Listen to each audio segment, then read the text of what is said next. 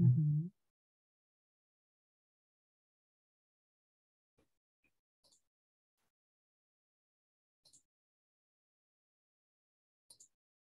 Okay, I think we've successfully started the webinar. I can see some people filing in the attendees list, so we'll just give it a couple of minutes, maybe a minute or two, for more people to arrive.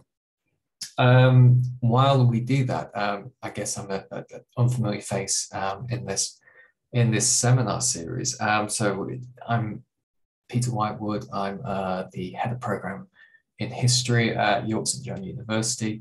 I'm a specialist in the Soviet Union, 1920s and 1930s, and it's a pleasure to chair this event today, which is part of Jim Cooper's 1980s International Research Group.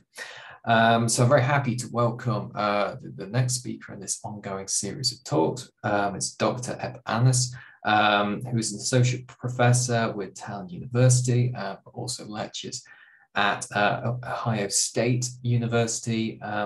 Recent publications include a book, Soviet Post-Colonial Studies, A View from the Western Borderlands, and an edited collection, also recently published, Coloniality, Nationality, Modernity, a Post-Colonial View of Baltic Cultures Under Soviet Rule.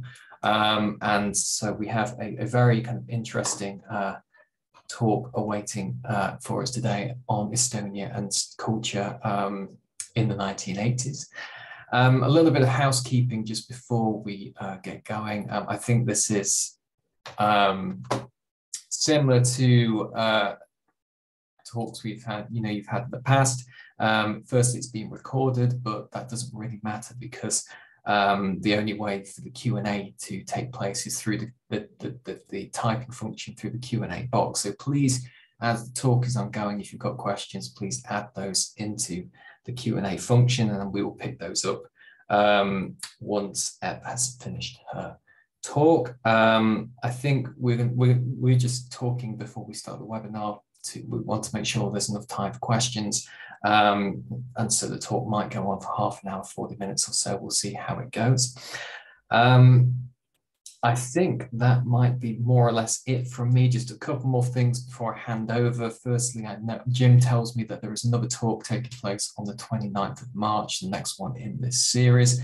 And at the same time, just as another advertisement announcement of another talk we've got at York St John on the 29th of March too, we've got another webinar talk with Neil Kinnock, who was the former leader of the Labour Party for many years, who's going to be giving a talk at York St John, also on Zoom on the 29th. And I think Jim is going to circulate the details of that talk for people who are interested. I think that might be it from me. I'm very happy to hand over to Dr. Eb Annis, and we will begin the talk. So thank you. Thank you, Peter, and also thank you, Jim, for organizing this whole seminar series, which I think is incredibly promising. Let me share, I actually want to share a few things with you today. And first one is, yes, let's go back to the beginning. For some reason, it's taken us to the end of that particular. So this is a slideshow from, and these are photographs from 1980. And the slideshow is composed later, so you do have some comments in English which are already dating from a later period, but I think it's good to see just a little bit of a visual imagery of this particular era. So of course we are talking about a modern period. So you have a mix in Tallinn of medieval buildings and also very modern, even like skyscraper type buildings. And you see here also 1980 was the year when there were Olympic Games, right, in the Soviet Union. And part of that was also taking place in Tallinn. So this was one of the kind of a landmark events. of the era. And what's interesting is that it was quite tricky in some ways, because there were a number of countries did not participate because you are not supposed to have Olympics in an occupied territory. So obviously the typical Soviet narrative was that this is all a free country and the Estonians were very happy to join the Soviet Union. The reality, the Estonians knew very well, was something else. And the Olympic Games really caused a lot of basically conversations about how, okay, we are actually living in an occupied country, which was not the school textbook narrative. And so there were new buildings built in Tallinn. There was some interesting produce available at the store that wasn't available earlier. And at the same time, there was this feeling like, okay, yes, but some people are not coming here because we are actually an occupied country. And so when we talk about the 1980s, I would say there are two 1980s when we're talking about the Soviet bloc. There's one that starts about 1978, and it lasts until the Gorbachev perestroika. And then the second half is absolutely different. And today I'm focusing on that first part, but I'm of course very happy to answer to questions also concerning the other part. But the second part, there's so many books written, it's quite relatively well-known, sequence of events, what's happening there. The beginning of the 1980s, there's very little available about just general moods, everydayness of it. What were some of the motivating events, and how did people relate to the era? So I'm focusing more on that aspect. And it was starting from about 1978. This was a new wave of ideological pressure in the Soviet Union.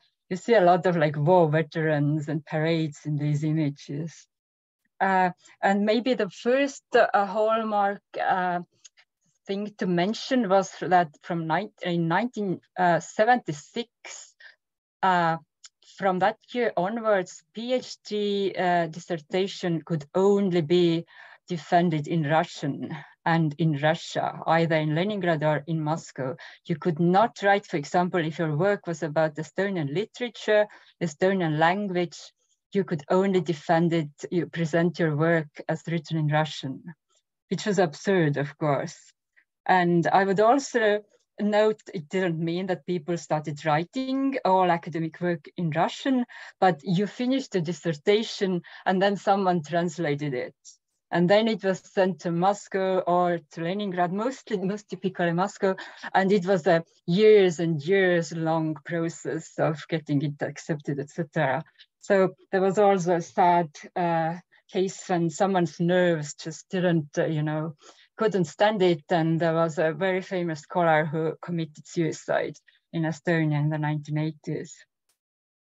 And then 1978, there is a change in Republican leadership. Karl Vaino becomes a new secretary of the Estonian Communist Party. And presumably the first secretaries were always supposedly local, and then second secretaries were supposedly appointed from the center. Well, in fact, also first secretaries were appointed from the center. They were supposedly local. However, Karl Vaino barely spoke any Estonian. And if he spoke, it was with horrible accent. Mostly he just spoke in Russian. And there were new laws about advancing Russian language schooling. So there are these wonderful names to these regulations. So one is called on measures to further improve the learning and teaching of the Russian language. Then there was another one, further improvement of the acquisition and teaching of the Russian language. And in 1980, a new Minister of Education was appointed in Estonian, Elsa Kretškina, who again barely spoke any Estonian. which was just like such an ironical fact that whoever is supposed to be responsible for education doesn't even speak local language. So had a very strong accent, was hard to understand. And so Russian language lessons, there were more of them, and the plan was already start in the kindergarten, in the preschools, with teaching 3-year-olds Russian. And this was established in some preschools, but not in all, to my knowledge. And then other kind of frustrating fact for many was, of course, the Afghanistan war is starting. And Estonian young men also sent to that war, whereas, of course, these, Estonians had nothing to do with this conflict. They were absolutely uninterested. But about 1,600 young men were sent to Afghanistan from Estonia. And once they came back, these people, had very serious mental issues, those who came back. And so there were other aspects like that. There's Johannes Hint story. So in 1981, there was an arrest of a very famous figure. Johannes Hint was an inventor basically, and he had this special construction bureau called Disintegrator, which was unique in the Soviet Union. So there was his company, or the company that he led, innovated some specific technology like rotating mill that they called designator, and they processed mixtures like fine grinding and some mechanical activation of water. And so this was a new building material that he came up with, called silicalcite. It was very, very commonly used in this era. Lots of factories were set up, in different ones in Estonia, but also actually in Japan and in Italy. So this guy was actually a good source for hard currency in the Soviet Union. And then his company, or the company that he led, it wasn't owned by him, they also started to work with biochemical, biotechnological products. Seems like also Americans were interested and seemed like maybe there's potentially a very good drug for curing cancer that they were developing. But in 1981, this man, Johannes Hint, was arrested just, on some fabricated basis. And he was imprisoned, presumably sentenced to prison for 15 years, but he died in prison 4 years later in 1985. So yeah, in many ways, it was kind of a tightening ideological pressure during this period. And it led to student arrests. Here we are seeing these beautiful images on screen. However, in 1980, there were also student arrests in several parts of Estonia. This led to investigations at high schools. My high school, for example, I wasn't in high school yet, but my sister was. So she also was interrogated, just like all high schools in Estonian-speaking high schools in Tallinn area, at least. People were just questioned, and there were arrests, there were imprisonments. Someone who I knew personally was sentenced to prison as a high schooler for 1 year. He and his friends did burn a Soviet flag, and so he spent 1 year in a prison and came out in 1982. Couldn't finish high school, went to an evening school, but went to university afterwards. But he did become a heavy drinker and died later in his early 40s. So I would say he was one of the victims of the regime. And then there was also a letter 40, a protest letter of Estonian intellectuals it was decided that 40 people will sign it, only one from each family, so that if there would be imprisonments, then there would be someone who would take care of children. It was very carefully prepared. And this letter was sent to different publications, also abroad. Voice of America talked about it, but there was no official mention in the Soviet press. And what was written in this letter was like severe alarmist, questions were raised about the future of Estonian language and culture. But this sense that was shared during the culture, among the cultural elites, that the language is in danger, the culture is in danger, because there's such a strong emphasis on imposing more and more Russian everywhere. So in this sense, it was kind of, I mean, it was somewhat gloomy, somewhat depressing, and some people, yes, felt very extremely that the cultural situation is deteriorating. And I would also, remind that Estonia is a very small culture. The last Soviet-era census listed people who identified as Estonians in the Soviet Union as barely over 1 million.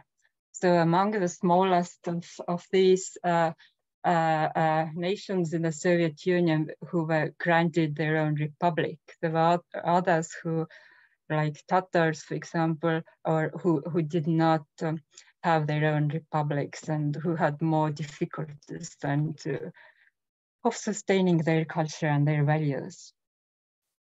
All right, but at the same time, there was also plenty of fun going on, plenty of just average everydayness, which was quite well functioning. So people were not living in poverty. It was very common to have a summer home to go to. Northern Estonians watched Finnish TV. Those in the countryside watched and heard, listened to Voice of America.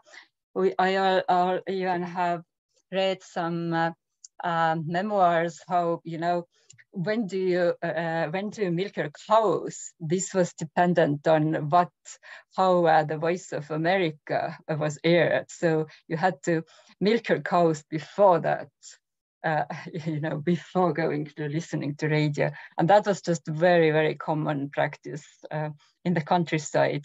In the northern coast, if once you watch Finnish television, people did not so much care about the Voice of America, even though, of course, some people did listen to it regularly.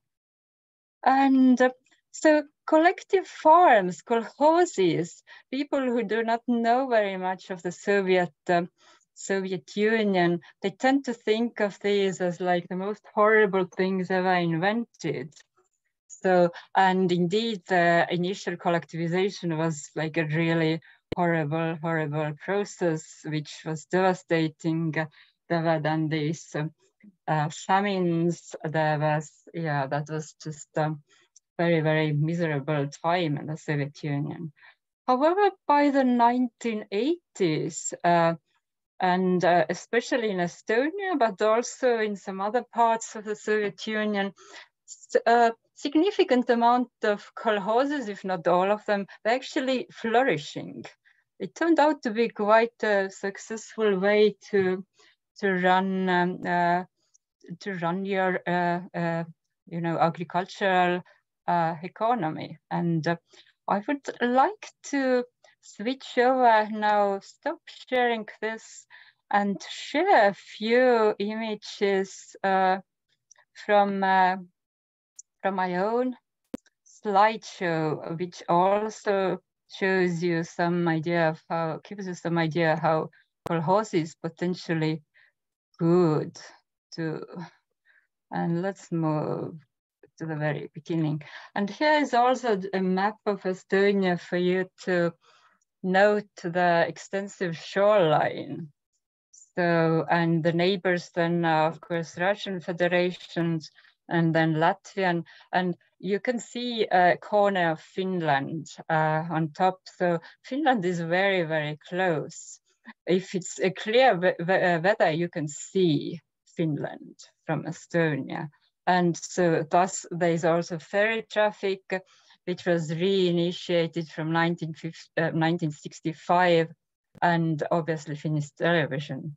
But at the same time, this was one of the traumatic moments for Estonians with annexation into the Soviet Union, was that there were really very long-standing relations with Finland, with Sweden, and these were all cut through.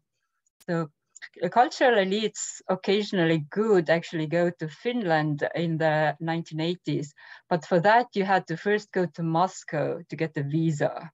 So, and then go to Finland, and getting a visa was just such a horrible, messy process. And again, it was possible only if you had some kind of important position in the system.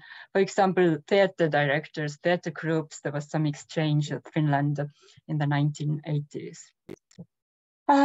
But what I want to share with you also are some images from one particular Estonian kolkhoz. This was called the exemplary efficient collective farm kolkhoz, named after Kirov. So all institutions usually were named after this or that Soviet hero. And here are a few images from that kolkhoz. This is its main building. And these images, they are dated as like 70 to 80. So the latest, we don't know for sure, but it cannot be later than 1980. So presumably some of these are maybe perhaps a little bit earlier, but it's basically, you know, the mood of the 1980s already here. So this is one of the meeting rooms. This is their some leisure spot in the main building. These are their fishing boats. So they had by the late 1950s, they had 48 large trawlers and over 50 small trawlers, and the numbers were growing. So they did have their fish industry. They established smoke houses in different parts. There were more than one of them. And they started a canning factory for canning fish.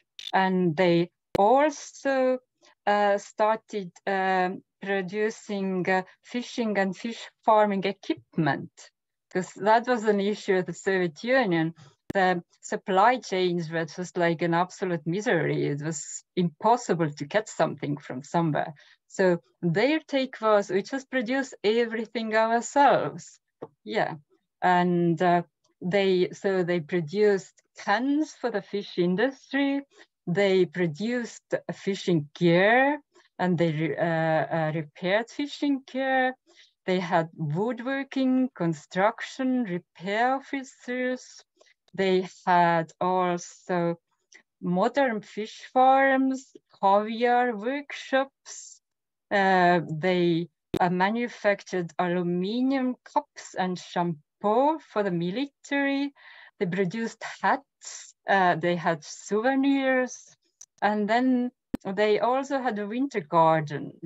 And in the late 1970s, they built an impressive flower shop in the center of Tallinn. And in the 1980s, they opened a fish grill bar there and even a small hotel. So they had also their horticulture, dairy, pig, sheep, and poultry farms. And so here are a few more images from them. This is the palm house that they had. And this is a stadium. Of course, you need a stadium. The local bar. And then this one is their fashion atelier and hairdressers. So that's how it looks from inside. And here, you know, you can, this is tailors trying on new outfits for the local kolhozniks. And this is their car repair place.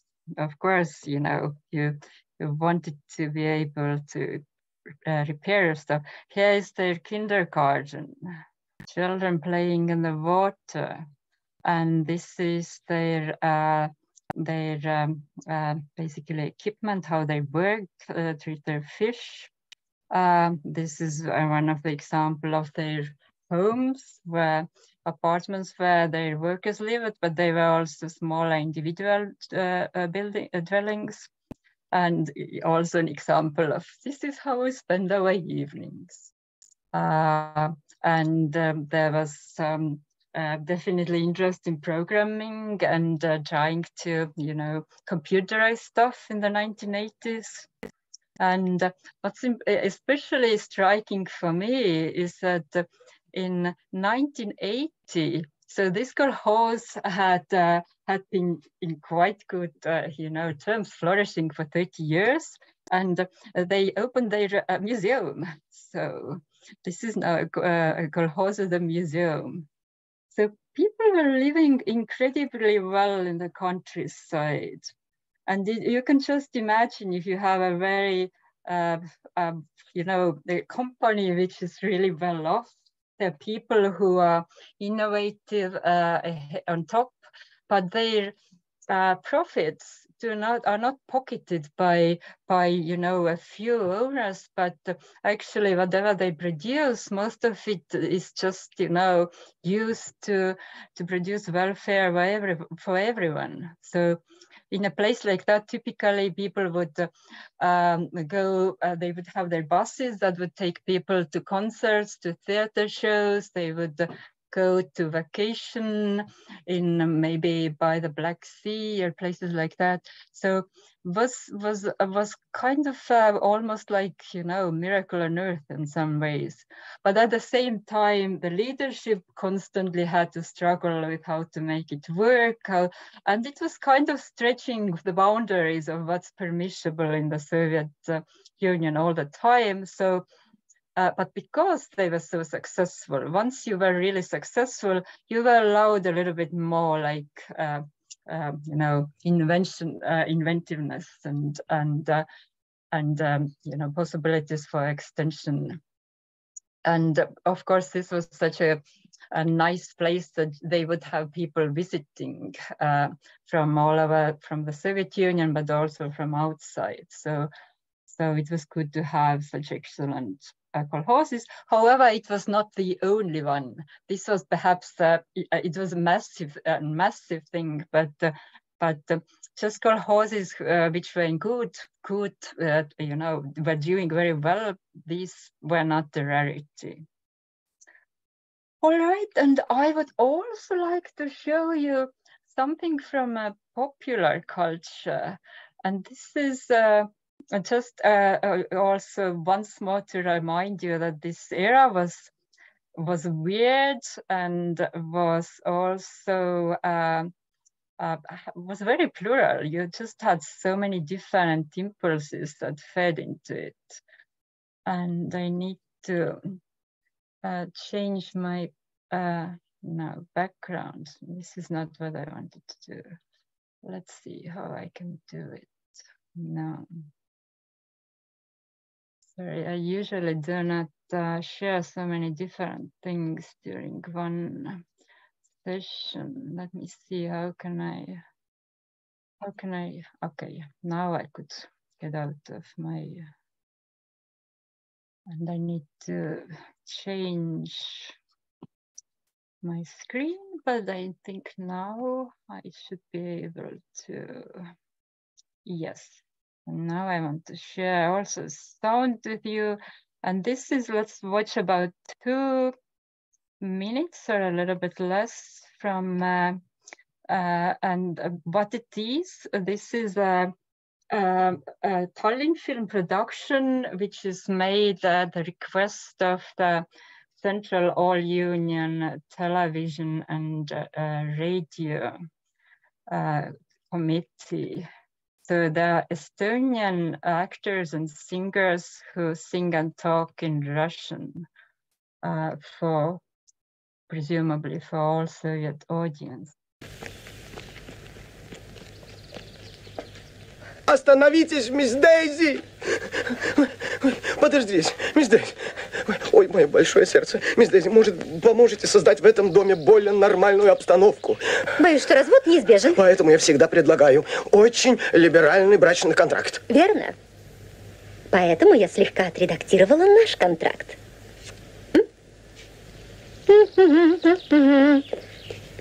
Теперь он мне подходит вполне.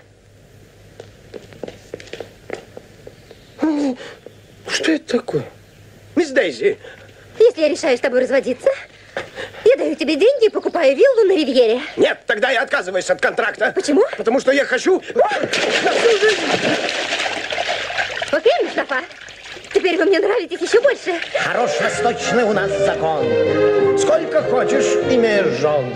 Но если станешь ты законной женой, хватит мне и одной. Нас не осудят за этот шаг, если будет законный брак. Но до того, как я согласие дам, надо условиться нам.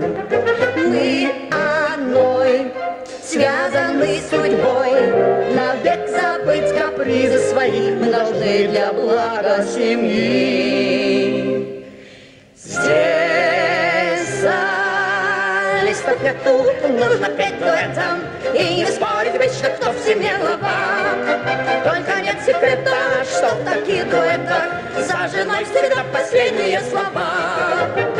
Дейзи, милая, милая моя. Знают даже дети, что в таком дуэте за женой всегда последние слова. Ведет нас к счастью дорога одна, разлучаться теперь нельзя. Не расстаются до последних дней роза и соловей. Счастливый случай нас свел с тобой, женатый лучше, чем холостой. Пришла пора и соловью, розу он выбрал свою. Мы одной связаны судьбой, навек забыть капризы свои мы должны для блага семьи. Здесь листов нету, нужно петь дуэтом и не спорить вечно, кто в семье глава. Только нет секрета, что в таких дуэтах за женой всегда последние слова. And let's stop here. So that was quite amazing, isn't it? Of course, the swimsuit is the absolute pearl here. And what was it? So this was a ball at the Savoy Paul Abraham operetta, which premiered in Berlin in 1932, just before Hitler coming into power. And this was actually staged in the 1930s in very many theaters in Europe, at least, and also in then still independent Estonian Republic. And in 1982, this operetta was staged in Estonia Theatre, and it was incredibly popular. I remember my own mother was just she loved the singer Helgi Sallo, who performed in the theatre spectacle, and my mother loved the show. And it was so famous, and then there was a request to produce it as a film. The film was actually pretty awful in all kinds of ways. The critics didn't say a good word. I mean, there was a lot of going back and forth between Tallinn and Moscow, and like, no, you can't do that. No, you can't do that. And it's embarrassing even to watch, but at the same time, it's just like such an example of that bricolage of different things that you could do during the Soviet era. So you do have this famous singer arriving to Nice from the United States, and presumably is all like full of new ideas, like women's liberation. Women are the one who deciding the deals in their marriage contract. Like, okay, if I, the woman, want to give a divorce to you, my husband, I'm gonna give you a villa, you know, as a, you know, just a substitution. So quite remarkable in all kinds of ways. And this is how I would like to finish this talk, just as a reminder that things were very diverse. There was an openness to the West in these early 1980s. There was also plenty of ideological pressure to rationalize the society more and more. So altogether, I think Estonians were very, very ready when the perestroika started and they could start pushing things towards independence. And so thank you. I'm happy to respond to the questions. Okay, thank you, Ep. That was a fascinating talk and certainly reflective of the diversity, which I hadn't realized at all really in Estonia in the 1980s. I can see that we have a couple of questions coming through, but one here. Firstly, I mean, I think at the start of the talk, they said that we might not be able to give people the option to kind of speak their question, but I think I might be able to try and do this actually. So, Gizem, I might be able to give you, allow you to kind of ask your question, which might be a bit more straightforward. So I'm just going to give this a go. Okay, so you might be able to ask your question. Let's try this. Okay, I don't know how to turn on my video, so maybe you can do it. You don't have to. I had two questions. One was kind of you talked about towards the end concerning the opening and like how they were looking towards the West. Basically, my question was what kind of economic shifts occurred during early 1980s in Estonia, and if that shaped the cultural milieu. And my second question is about the affective regimes of this area. And I know you worked on affect and public emotions. And I was wondering if you're also looking into the relationship between 1980s and shifting emotional registers in Estonia during early 1980s or not. That's about it. Yeah. Thank you. I mean, these are two so rich questions. To start with economy, so economic changes in the early 1980s, there were not very substantial changes. There were, but there was maybe like from the second half of the 1917 onwards, there was already talk of economic autonomy in the Soviet Union, and kolkhozes at that time were a little bit of an example because they could keep some of their profits, not all of it, but some of it. So, but at the same time, of course, it was incredibly regulated all, and what annoyed a lot both local leadership and also just whoever was ahead of enterprises was that everything had to go through Moscow. So there were three kinds of enterprises. There were all union enterprises, for example, all the energy economy, like electricity production, mines and all that. These were fully under Soviet leadership. So locals had no word whatsoever in what was being decided there. And then there was mixed national and all union enterprises. And the word on the street was that in principle still, or the last word was always at the all union level in these enterprises. So again, the locals did not have much to say there. And that was incredibly annoying. So, and you know, it was generally understood as this is a colonial regime. There's a center somewhere who doesn't care what we are thinking, and they make decisions that pertain to, for example, our environment. But that started changing then with perestroika starting from about 1986. And then there's more openness and there's intense conversations about how we could change the economy. And very quickly it leads to thinking towards like, okay, we need independence. This is the only way to do it. And then about effective regimes, again, it's very interesting. I think what we see is there's a certain pluralization that's taking place.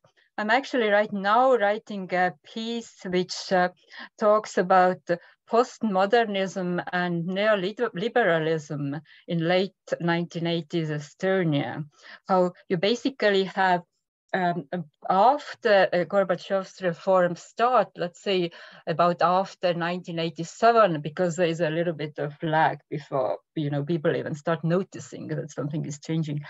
Then there's this, more and more growing excitement, like, wow, maybe something's gonna change.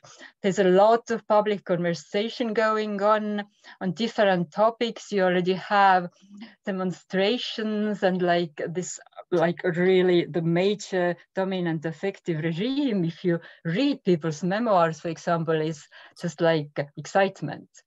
But of course, these are just moments. I mean, you cannot be excited just years, long period constantly. So you have these flashes of excitement, but the background is also, I think, early 1980s and already late 1970s. You could say that there's something like postmodern affective regime. Where people just do not care very much about many things. There's a sense that, there's no future, that thing is just the repetition of the same. And this will change again with Gorbachev, but before that, there's really this sense that, okay, we are here forever. There's no way out of that Soviet, empire. And you do have this kind of laissez-faire attitude, or if you look at the arts, you do have typical postmodern situation. There's a fragmentation of the subject, no belief in like constructing great narratives, and people are just more interested in personal lives, etc. Just staying in their summer homes and enjoying their life as much as possible. And then during the perestroika era, I also see that there is a bit of a clash there between this like postmodern subject and postmodern affect, which is like, yeah, whatever. And then there are these revolutionary modes. So it's interesting how you can actually perceive also in cultural works how these two regimes, I would say, they clash occasionally. But thank you for this question. It was very, very, very interesting. Okay, I've got a question, if you don't mind me asking one. It's about, I was struck when you were at the start of your talk, when you mentioned the Russian language being used quite extensively and increasingly, but also the pictures which you were showing in the background. There were lots of examples of Estonian people wearing like national dress. So it's firstly that kind of that difference, but what it reminded me of is something I'm more familiar with, which is Soviet national policy in the 1920s, 1930s.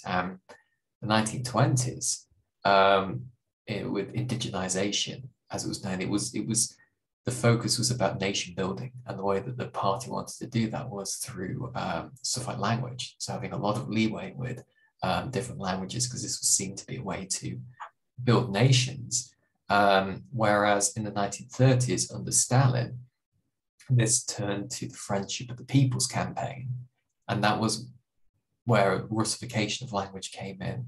And that's where I see the similarity. But under Stalin, there was celebration of other cultures, but it felt very much like just a celebration of ethnic diversity in the Soviet Union, rather than anything, the celebration of another nation. And I don't know if there's, that seemed like a point of similarity, but I don't know what you think about that. And is any of this nationality policy or Russian language? Is it to do with the fact that Estonia was a republic of the Soviet Union? I don't know how relevant that was compared to other areas, and the sensitivity which might surround republics as having that particular status. So, sorry, there's a couple of questions in there. So, thank you. Yes, thank you. I mean, this is such an important, you know, just a set of questions. Indeed, I mean, 1920s it was just a very different era, right? And I'm trying to remind people that the Soviet Union felt very different for those who started there in the 1920s, where you do have indigenization policies and for some ethnic groups, it was the best era in their history. Like, for example, Komi people or some small ethnicities that after that period, they've always had trouble establishing any kind of, you know, place for their culture. And then those parts of, you know, which became still and which became an extended Soviet Union, who were next after or during the World War II, and they started under Stalin. And it started with like just very repressive regimes. So that just led to a very different, you know, relationship to the Soviet rule. And the whole question of national dress is here so interesting, because this is again something that's been pointed out in terms of 1930s, when indeed you get the great Russian nation discourse emerging. Stalin just very consciously reversing the initial course, and now there is a clear rhetoric that Russians are the leading nation.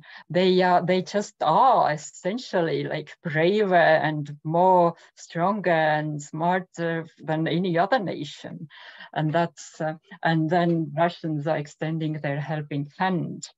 And during that era, you do have all these folk dresses are still around, right? But I think David Brandenberger has really wonderfully analyzed it. It's basically the other cultures are ossified. You are still in your, you know, 19th century national dresses. This is how you're allowed to express your you know, your own face or whatever, which you know, it's just face of the past. Whereas Russia was in the modern developing, helping other nations. And another really interesting aspect of it, which I've written in my book, is that the whole national culture was also overwritten by some ideas of how it's supposed to look like. So you did have this classic Russian ballet, and the folk groups were established as part of that ballet tradition.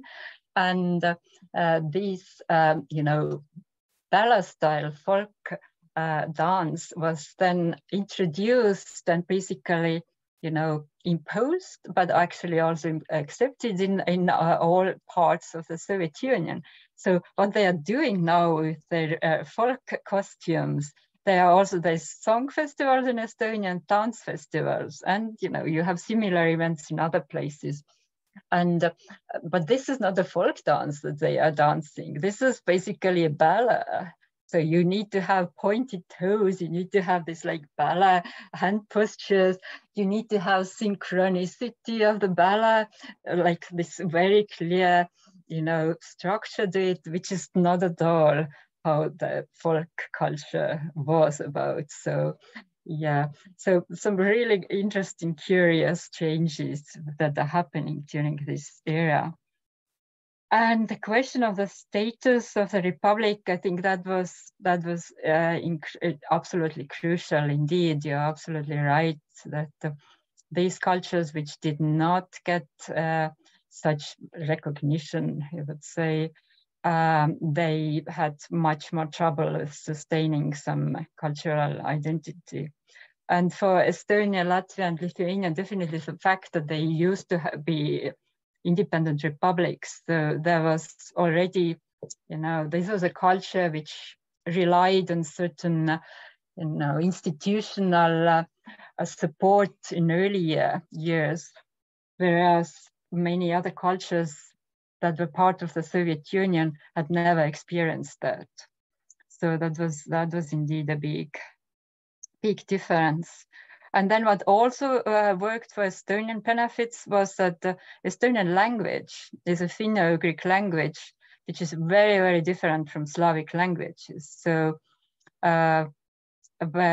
which means that basically English and German are closer to Russian than Estonia is, because you have the Indo-European languages where Slavic languages are part of it, but also Romanic languages like Italian, Spanish, and also English is the same family. And then the Finno-Ugrian languages are very, very different. It's a completely different branch where there's Estonia, Finnish, Hungarian, and then some smaller language groups. And that meant that it was easier for Estonians just to not learn Russian because it was so different. And it was easier to just switch off from the propaganda in Russian. Because, for example, for me, I studied in high school during the Soviet era. We did have, for example, military education in Russian. We just didn't understand it. So we ignored it. We did other stuff in that class, and it was just like a big joke. So in a way, it was a defense. The language was a defense. And of course, that made it even more painful when there was such a big pressure to add more Russian to Estonian curricula and impose more Russian on the public sphere and everywhere. Yeah, thank you for this. Okay, thank you. Thank you very much. It's fascinating subject. Are there any other questions for anyone else in the room? Because I've got one. I see Jim's got his hand up, so I'll just give him that permission. There you go, Jim. You should be able to talk once you're on mute. Okay. I think my camera's not going. That's okay. Thank you so much. That was fantastic. Brilliant images. I think shows the real richness of your research and just wonderful stuff. My question actually goes back to something you said at the very beginning. When you talked about the two 1980s, the idea of perhaps maybe into like the late 70s, early into like the mid 80s, and then onwards, and it got me thinking about the two, like maybe think about the long 60s or the short 60s, the good 60s and the bad 60s, how some historians view that decade now. Of course, famously over in British historiography, you have the long 18th century and so on. So I was just wondering, especially as any kind of students or historians looking for a hook to hang their hat on, if you will, do you think this idea of the two 80s is can be used quite easily by historians in their research? Does that make sense? Yes, I think if you are looking at the Soviet Union and in the Eastern Bloc, I think it's just very clearly there. Because indeed, with the Gorbachev reforms, something like a new era begins. Of course, there is a different way to look at the era, which is like, starting from the idea that Gorbachev did not come from just nowhere, right? He was put into power because Soviet state had reached such a state of affairs. Economic stagnation was the main thing, that something had to change. So you could also write the story of Dure, where you have stagnation that leads to necessity for renewal, and thus there is a general agreement at the top of the Soviet Union, like Council of Ministers and etc. Central Committee, that yes, we need someone who can start change. So that would be the long Dure story. So in some ways, maybe if you are writing a political history, that would perhaps make more sense. However, if you are writing more of a cultural history, like how stuff like effective regimes or how people experience their, then there's definitely a split. There's definitely a sense of a new beginning, of something completely new emerging. And again, if you want, you can look and see the signs already in the early 1980s. But the fact that now you can actually talk about things in a public sphere, you can publish stuff in 1987 already that was absolutely unthinkable in 1981. It's so both stories are possible. And I think the question is what's your interest and what's your angle. But I do think that if you are looking more like a popular history, cultural history, then the two 1980s in the East European and Soviet context would make a lot of sense. However, if you're looking maybe in some other parts of the Soviet Union, in some parts, actually, perestroika did not quite happen in a similar way. So, you know, these some republics, just maybe Belarus would be one example, they were not quite on board and they did not quite like understand, and there maybe the longue durée would still make more sense than the two 1980s. So it is a question also what particular area are you looking at? But thank you for that. Yeah, I think it's an interesting question. Thank you very much. Thank you. Okay, we might have time for one more quick question if anyone has one. I've got one. If not, just I don't know if you're able to answer this kind of quickly, but I'm reminded of Stephen Kotkin's argument in On Civil Society that there was no civil society in Eastern Europe before 1989. But I think you kind of show the complexity of Estonian society in the 1980s, and that seems to go, at least in my view, against kind of Kotkin's kind of like quite provocative argument that he made in that book.